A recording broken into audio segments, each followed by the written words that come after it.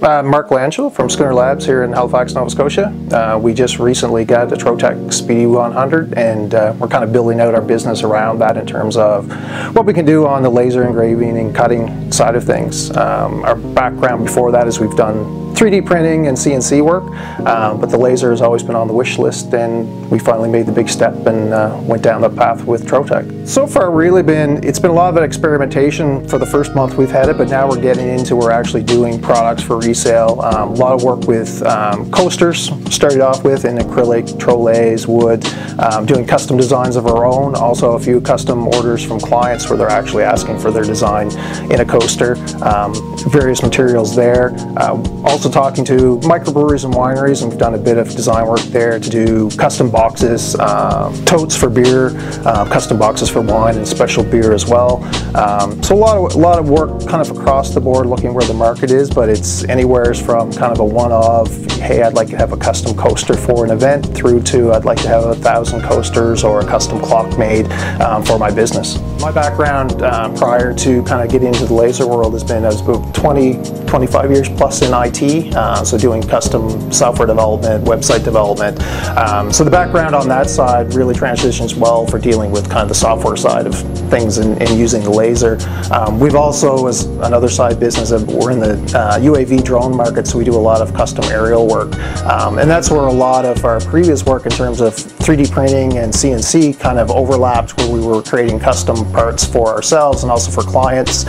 We also do some custom fiberglassing work as well, so we've built components for UAVs. The next step in that is really how can we take the laser and kind of incorporate that, be it creating elements for those markets just with the laser, but also building something that maybe incorporates, you know, all three elements, where it's a product that may be CNC'd in part, it may be laser engraved, and it may also involve something from the 3D printer. So we see the laser as, you know, it's a tool that can do a lot on its own, but I think that the power too is how can we use it within the other work that we've been doing. So far we've been doing a lot of kind of broad range of products for resale, more kind of as test products, but the ones that kind of get a bit of following, we've started producing for resale. So some of the more recent stuff we've done, doing a lot of 3D topo maps, more for local areas, so something that I've seen other people doing them online, but mostly, you know, you can get the Great Lakes, but can you get, you know, the small community in nowhere, Nova Scotia? So that's what we're kind of looking on, is using the laser to do both etching and cutting to create that topo map that's kind of, you know, 3D style layered approach. We've also done similars with just pure etching with the maps. Basically the same area in that map as that, but it gives you a different style, so just doing a pure straight etching in wood, and playing around with the different woods as well to get that different look and feel. Kind of from there as well, we've done a lot of work in coasters, and with that playing with different materials as well. So we've done it anywhere from acrylic to trolleys to traditional wood. A lot of that work has been small resales locally, but also through our Etsy store as well to sell a lot of the smaller products. Some of the more custom pieces that we're actually currently working with some microbreweries with is doing beer totes, so custom design, still finalizing some of the design on terms of kind of look and feel, but also working their branding into it so it becomes a custom piece. Same with the boxes for wineries or even custom beers, be they for smaller run gifts, but also larger productions for wine stores to be able to sell as an actual gift box for wine. We've also done a few acrylic and wooden phone stands. This one happens to be with the Zelda logo on it. So playing around with you know, various different markets in terms of, you know, the type of branding, type of design, type of material, to kind of give that different look and feel. And that's what we've been finding with the power of the laser is it works across so many different materials, which in turn gives you such a different look, because what we do on a coaster that's in acrylic is completely different from what we've done in wood, and it really targets totally different markets as well. We also have our kind of more, I call it our dirty shop, for our dusty, dirty, noisy work as well. So we have traditional woodworking tools.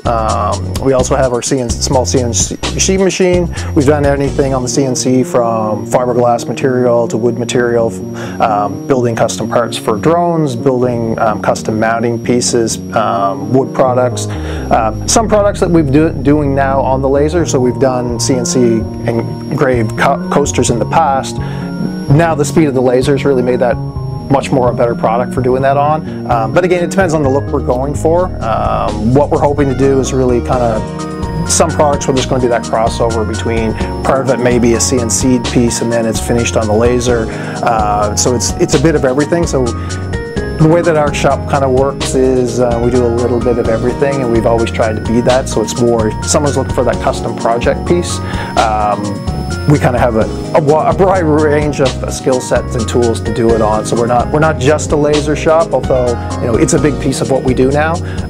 It's really, we want to be another tool kind of in the toolbox is really how we see the laser. Yeah, so one of our original kind of fancy piece of equipment was our 3D printer. We had that before we had our CNC and before the laser.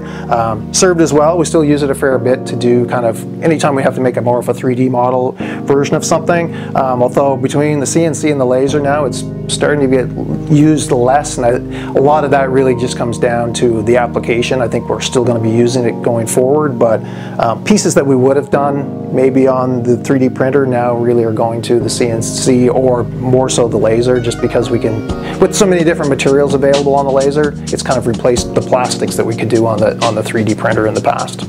Yeah, so as I mentioned, kind of to go along with the other tools that we do, be it the CNC and the 3D printer, the laser was a big piece of that. We had looked at a laser for some time, kind of looked around, contacted different companies, and Trotec was the one that kind of was the, I guess, got back to us the fastest and gave us the best information, honest information, I think, being the big part of that. And we put in the investment. It's not a cheap machine, but if we're doing production work, we want a reliable system that we knew we could actually do work for clients with. I'd just like to thank Trotec for coming out and actually seeing what we do and kind of putting this together. And if anyone's looking for custom pieces be it developed, be it something that's laser based or a combination of CNC and 3D printing, we certainly do that. It's we kind of take your idea and make it come to life. We're not just a laser engraving company. We do that too, but we're a little bit of everything. Like everyone to kind of visit on our website at schoonerlabs.com, or you can check us out on Instagram. It's probably where we are the most active on social media, but we're also on Facebook and Twitter as well.